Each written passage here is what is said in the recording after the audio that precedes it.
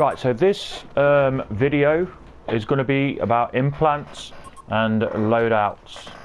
So I'm going to talk about what implants for what loadout. Now, there's about 1,000 different loadouts you could have on an engineer. Well, not quite 1,000, but you can have a lot of loadouts. You can have an anti-tank loadout. You can have a max loadout. You can have an anti-tank max loadout. You can have a pocket engineer loadout. You can have a vehicle loadout. You could have this loadout, that loadout. You can have a loadout for when your grandma comes around and is annoying you while you're trying to play Planetside. You can have a loadout for when your dad comes in your room and starts trying to talk to you while you've got your headphones on. You can have a loadout for every day of the week if you really wanted. The engineer has so many options. Now I'm going to talk about the loadout I use, and I'm going to talk about the loadout that you should probably try and work towards. So as I've said 1,000 times, you're not frontlining as an engineer. You're not trying to build a loadout that is frontlining. Okay, you backline.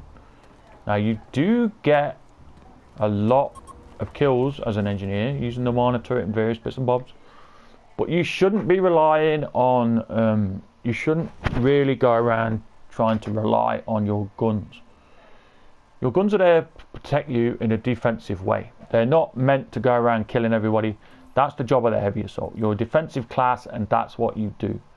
So I'm going to talk about some of the loadouts that I use, and I'm going to briefly talk about implants. What implants I would recommend, what implants you should be using. So straight off the bat, this is what I would recommend. What loadout I use is robotics tech, and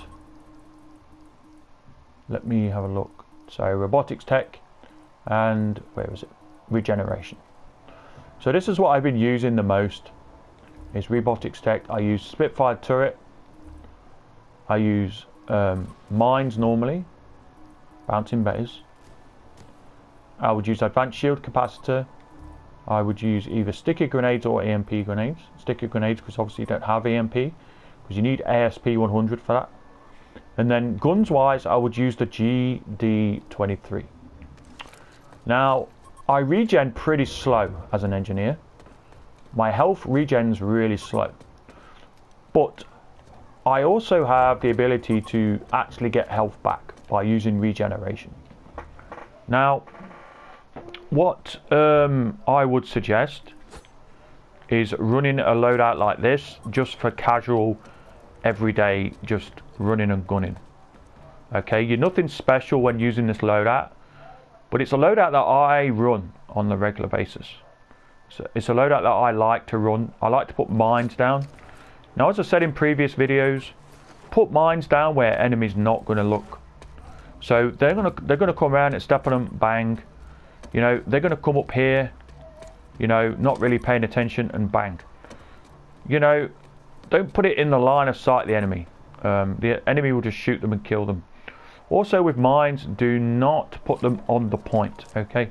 Don't chuck them down here, because if you're stood right next to them, somebody will blow them up by shooting them. So, you know, don't put them on, or, you know, on a point. Put them around the point where people are going to get, you know, you're going to get the odd kill. So yeah. So I always run advanced shield capacitor, generally. I tend to either run that or nanoweave.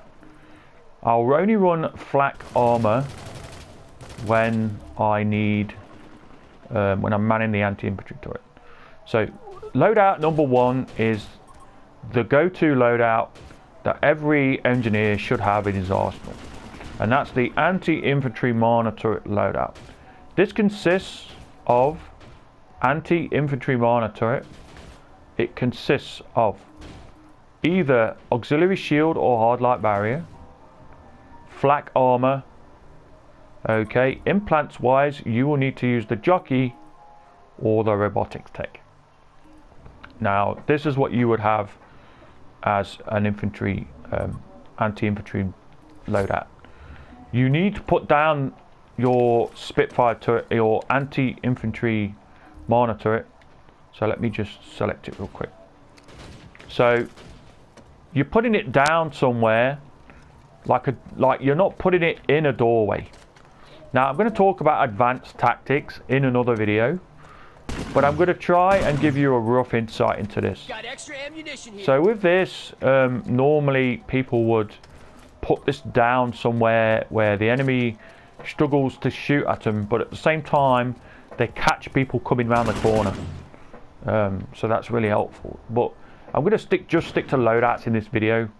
But generally, this is the first loadout that you need as any engineer main if you're concentrating on anti-infantry.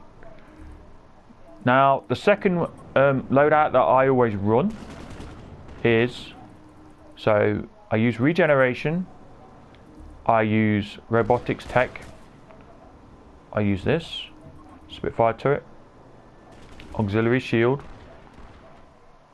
or I would run bouncing Betis or C4. I tend to run bouncing Betis so most of the time. I would run advanced shield capacitor, or I would run nano weave. I would pick between these two. So that is a second really go-to loadout that I would use. Now this is my own personal opinion.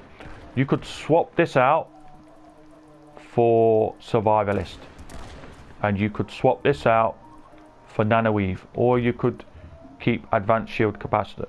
Now you've got to realize that these don't stack.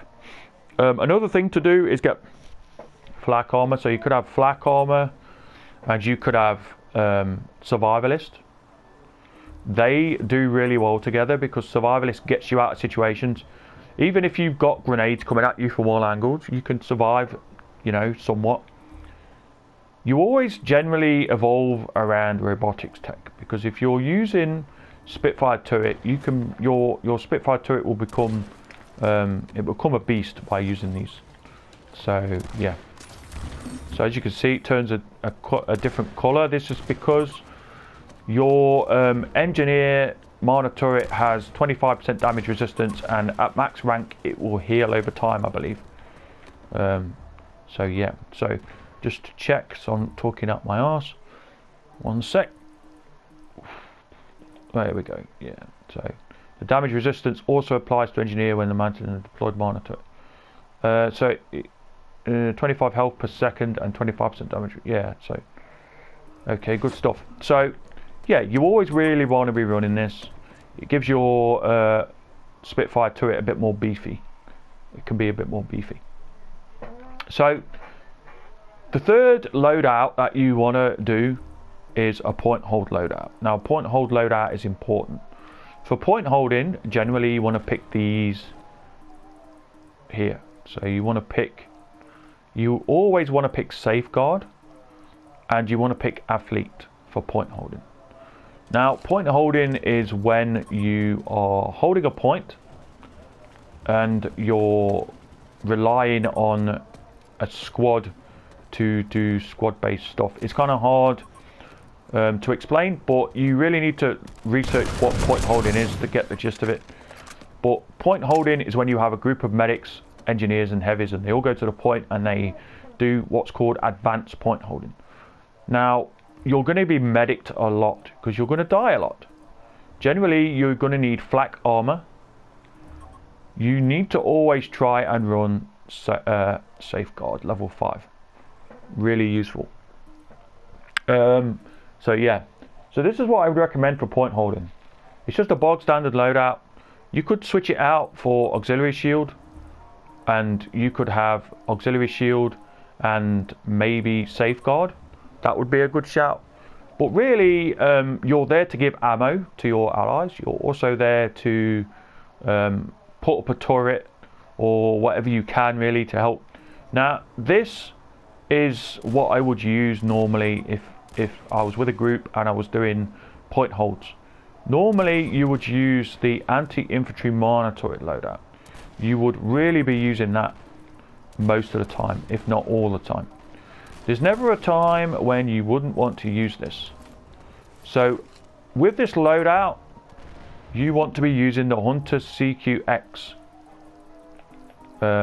thing. Generally, you want to be using this with recon darts.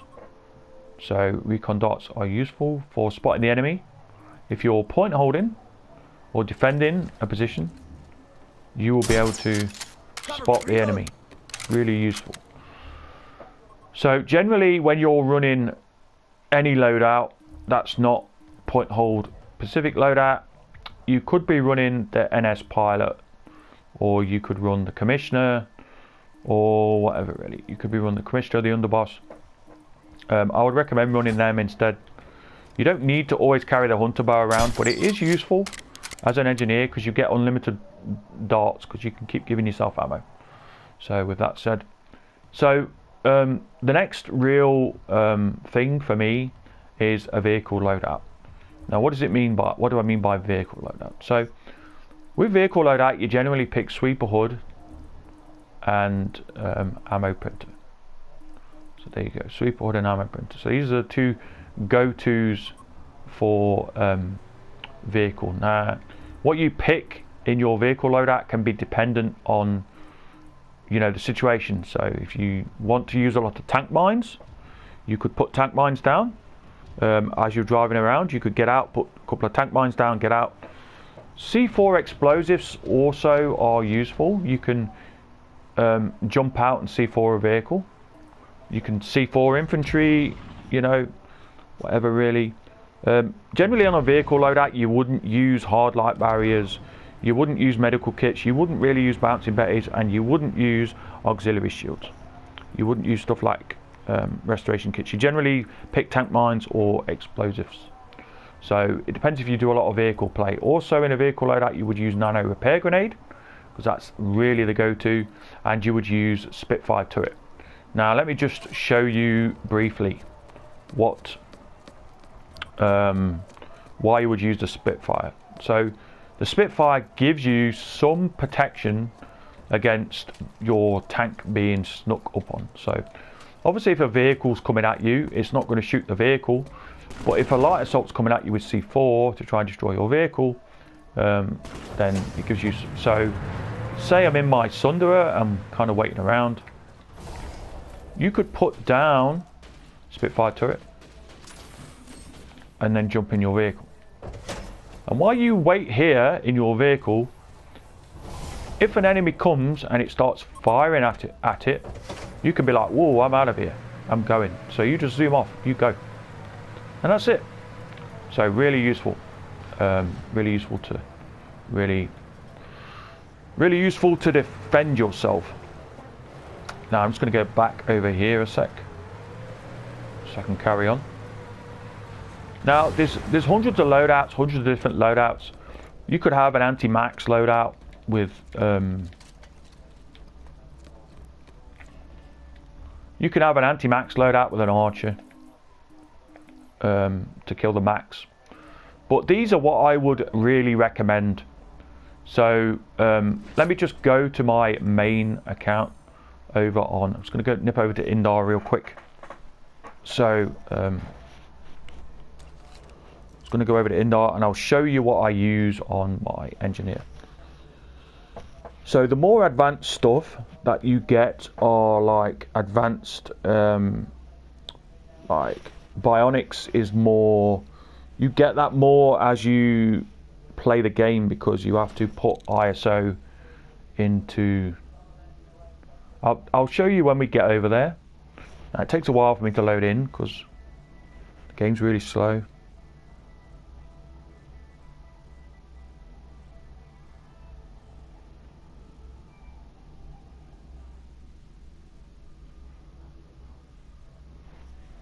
Jesus. Esamir has fallen to the Vanu sovereignty. Ah, that's right. Clear out of that area. Okay, we got to move to Indar. So yeah, warp into Indar. We just walked to there. So yeah, having stuff like bionics, stuff like that is more. You get them from packs, what you unlock with ISO. So straight off the bat, really, you're not going to have that as a new player. But I'm just going to give you an insight into what I use. Most of the stuff is really new player friendly. Like you could pick them up as a new player. You don't really have to have really crazy loadouts. Generally it's pretty basic stuff.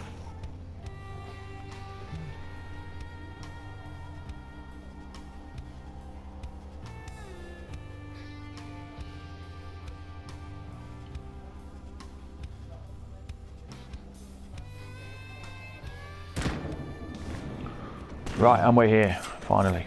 Right, so what you want to be doing, what you want to be looking at, so this is my anti-vehicle / anti-infantry loadout. As you can see here, I'm just going to go over here real quick. Just going to go down here real quick, just to show you, because out the way a little bit. So this is my anti-infantry loadout. This is what I generally pick for going against infantry. Now this is like point holding, or I would really just be going to a point to try and attack it. I would put the anti-infantry monitor it down. Now you obviously require these two implants. You would require jockey, and you would require you to have robotics tech. So yeah, so flak armor, and I use the ordnance dampener. Now these, you find these over at Sanctuary over here. So yeah, so you find these at Sanctuary. Now you could have whatever you want really. You could have caltrops, etc. I always use ordnance dampener. Really useful. You're not probably going to have that as a new player. It takes merit points to earn one of them, but I would look into that. If you go to Sanctuary and you look for the merit point vendor. So yeah, so I use this. Now I have secondary, I use the claw as a secondary, just because I'm trying to Araxian the gun kind of slowly. So yeah, so this is my go-to for anti-infantry and point holding. Now the second loadout I use anything really. So most of the time I was using a lot of LMGs. This is because I was going for the Godsaw, which is an LMG directive weapon. But really I would recommend the carbines. So stuff like the Bandit is useful, the GD7F. So generally I tend to run the GD7F like this. I will run the GD7F and I will run it with, so let me just select this loadout a sec. So here, as you can see, this is my general purpose loadout. This is what I would run the most. I would run robotics tech, and I would run regeneration. This is generally it. And I would use a Spitfire turret. I would have a Bandit or something carbine related. And I would have a pistol or a shotgun secondary. Obviously you can't have the shotgun secondary as a new player, so I would pick a pistol. I would have the underboss or the pilot or the commissioner. I would pick one of them. I would get used to hitting headshots with it. And yeah, so this is really good as a general purpose loadout. Now stuff like an anti-vehicle loadout is important. So this is my anti-vehicle loadout. This is what I've been using. I use demolitions pouch with C4. I use Spitfire turret, and I have ammo printer, and then I use sweeper hood to find enemy mines. So yeah. So NS66 Punisher I use this to repair vehicles at a distance. I can also repair Maxes. This is kind of my go-to. It's not a killing machine in terms of enemy infantry. This is just purely for vehicles. So I don't know why I carry the piston around. I generally carry either the crossbow or a pistol. But I think I was using the piston for something. So yeah. So the other one I use, which I don't use that often, is the mine class. So I have a different setup. So I use tank mines, a lot of tank mines. I use sweeper hood, and I don't use the other one. What's the other one? So yeah, there we go. So I use ammo printer and sweeper hood, and this is the vehicle loadout I would pick to put mines down. This is the vehicle loadout I would pick to carry C4. So these are what I go to on the regular. I don't have a point and hold loadout because I don't do point holding or advanced point holding. This is just, you know, just to give you an insight into, you know, certain things I do and how I do them. Now, implants wise, I would recommend, let me just show you real quick. So implants wise, I would recommend getting yourself jockey. I would recommend getting yourself sweeper hood. I would recommend robotics tech. I would recommend ammo printer. Other implants I would recommend is survivalist. That can keep you alive for a long period of time. All these other ones are good, like battle hardened is good, but I feel that going around killing infantry is something you're not going to be doing too much of. Symbio and regeneration is also pretty good. Symbiote will keep you alive that little bit longer you know, to get the kill. But, you know, as I said, don't feel the need to go around and frontline and try and kill heavy assaults. You're not killing heavy assaults, you are an engineer. So you need to act like it and start putting down equipment and helping your team out, giving them ammo, that kind of thing.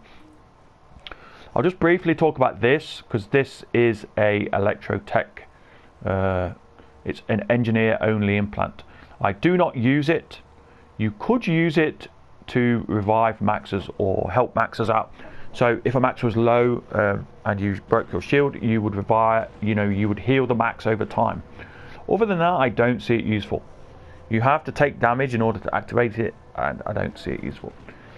Bionics is something that you get when you buy a pack. Now you have a chance to unlock it. If you go to department, you go across to implants, you have a chance to buy an ISO recycler or a recycler, and you have a chance to unlock it. Now, people have been running Bionics and Symbiote like this, and then they run a bog standard loadout like this: EMP grenade, advanced shield capacitor, Spitfire turret, and GD7F. Now, it's not a bad loadout to use. I don't use it because simple fact is, when I die, a medic will be trying to get me up and I will just be getting killed over and over again. Because when you spawn, when you get medicked, you get revived with no shield. And because this is shield, it puts it all into shield. So it puts health into shield and makes you have 400 shield instead of 400 health. So you end up with a load of shield. You basically die straight away. So you keep dying and dying and dying. So yeah, I don't use it. Would I recommend getting it as a new player? Not really. I wouldn't recommend wasting your ISO on it. I would concentrate, instead of getting the packs and trying to unlock it, I would concentrate on getting jockey, and I would concentrate on getting robotics tech. Robotics tech is by far the most used you would use. You could have regeneration, but I would get robotics technician first. You're going to come across regeneration by just playing anyway, because I think you get it as a free thing. But having something like this is good, because you want to keep your turret alive. You want to keep your Spitfire turret alive for the longest possible. Spitfire turret is like your friend. You want to keep it alive. When I was talking about stuff you would need implants wise, most of them are very gimmicky, but I feel that the most used ones are sweeper hood, regeneration, robotics tech. You would use ammo printer, survivalist, and you might use this if, I know that's a big if, you might use this if you use a Mana turret, if you use a Spitfire turret. So this is at max rank, it will spot people for you. I wouldn't recommend getting it straight off the bat. Same as Sidewinder. Sidewinder is very good to use. You could use Sidewinder, you could use robotics tech, and then you could pick something like the bandit. And as you see here, you can sway to the side really quick. So really useful. But would I recommend getting it straight off the bat? No. You wanna stick to the basics. You want to stick to the basics. Regeneration, and then that's it. Mines wise, you always want to run bouncing betties. You could run auxiliary shield. You really tend to only run hard light barrier when you're trying to cover a doorway. So what do I mean by that? Let me just show you quick.